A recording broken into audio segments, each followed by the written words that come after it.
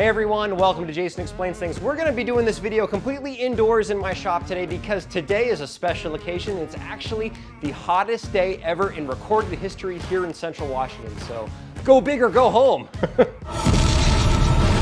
The original plan for today actually was gonna be going and shooting some video of my buddy Chris's truck. We just finished installing some off-road lights, but we'd rather be indoors. Right, Chris? Right, Jason. So instead of that, I'm gonna perform the first ever oil change on my 2021 Toyota 4Runner. I'll be showing some specialty tools that are gonna make this job a lot easier, and I'm gonna be doing some slight modifications and upgrades with the parts I interact with. Also, we're gonna be trying out some new oil that I had never heard of before, but I couldn't pass up the opportunity to try. Last thing before we jump in is if you want to check out just a specific part of what I'm covering today, check out the description below. It's gonna have chapter markers down there and a bunch of helpful links as well. Let's get started. Right, Chris? Right, Jason. Ha ha!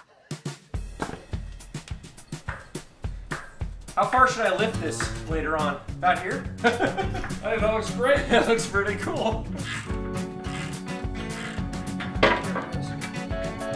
Oh, it's not dirty enough. Oh, I can do better. It'll be dirtier next oil change, I promise. Oh, hi there, drain plug.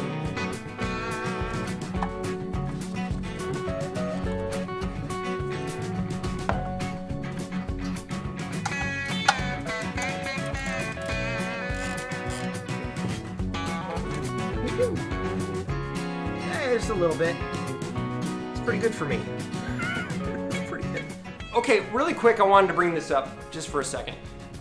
This truck did come with a 25,000 mile free maintenance plan when I bought it, but that only actually includes oil changes at every 10,000 miles. And every mechanic friend and acquaintance I've ever met, and when I bring this topic up, they say, oh yeah, don't wait that long. Waiting that long is kind of crazy, frankly. So I'm gonna be doing the oil changes at the 5,000 mile and 15,000 mile mark, and then after that, you know, once this free thing is done, I will be doing the oil changes after that as well. So anyway, in case you're wondering, that's the situation with that free maintenance plan. Out with the old, in with the new. Yeah.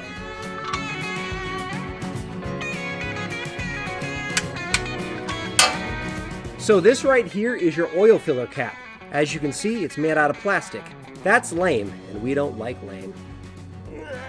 So we're gonna be swapping out the plastic oil filter cap with a new one from Toyota. This one is made out of aluminum, and it comes standard on other Toyota vehicles. You know, even though the oil filter cap underneath there is protected by the big beefy skid plate, I still like the idea of a metal one, especially because I've seen several videos on YouTube and also forum posts of people snapping these tabs on the plastic ones, making it hard to remove. One thing though, really quick, we're gonna have to reuse the oil filter cap plug, and we're gonna also probably have to replace this pickup tube.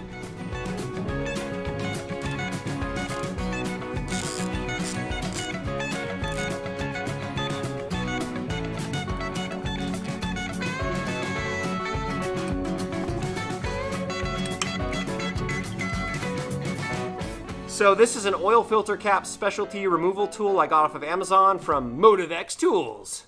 Yeah, cool name. But tools like this just make jobs like this oil change so much easier. You know, you could use a strap wrench and, you know, these work for lots of things. But if you're gonna be doing your own oil changes for the next several years on this vehicle, buy stuff like this. Just makes everything easier and more fun.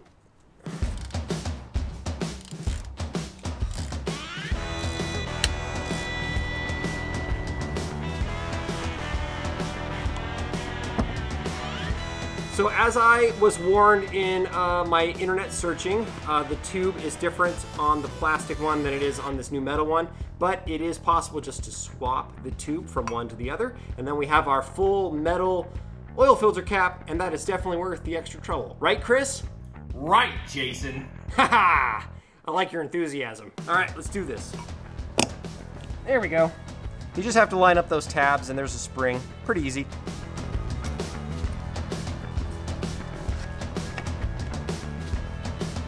Boom.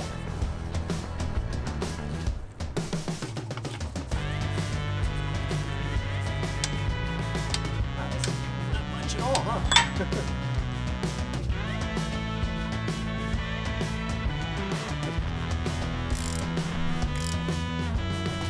Quarter turn.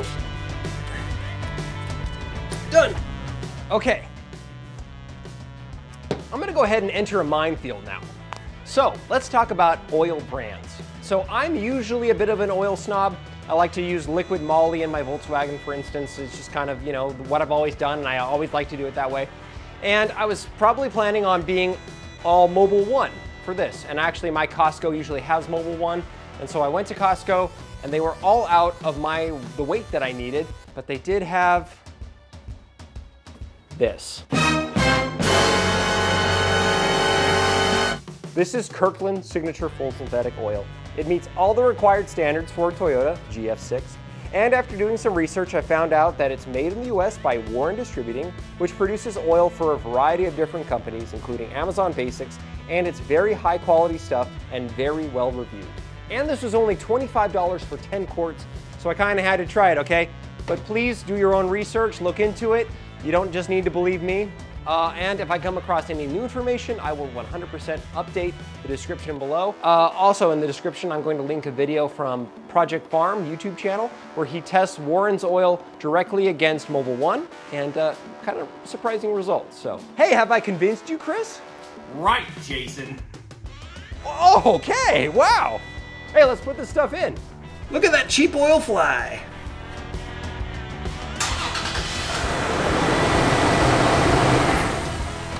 Looks good.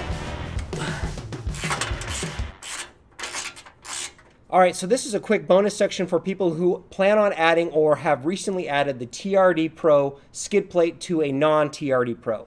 So if you bought that kit, it came with these longer bolts. If you try to thread the bolt in all the way, it'll start, but then it'll only go to about there, and it won't go any farther.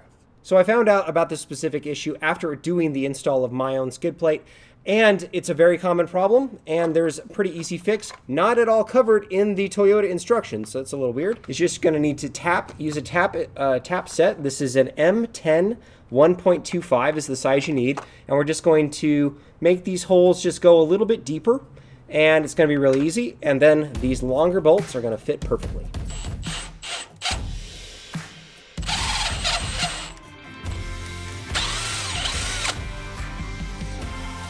Go.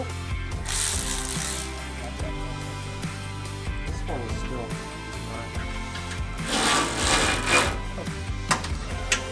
Hey, hey! Those sweet jack stands. I know. Wow.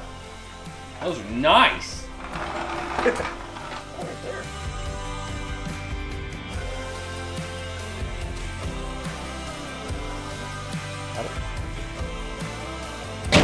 Boom.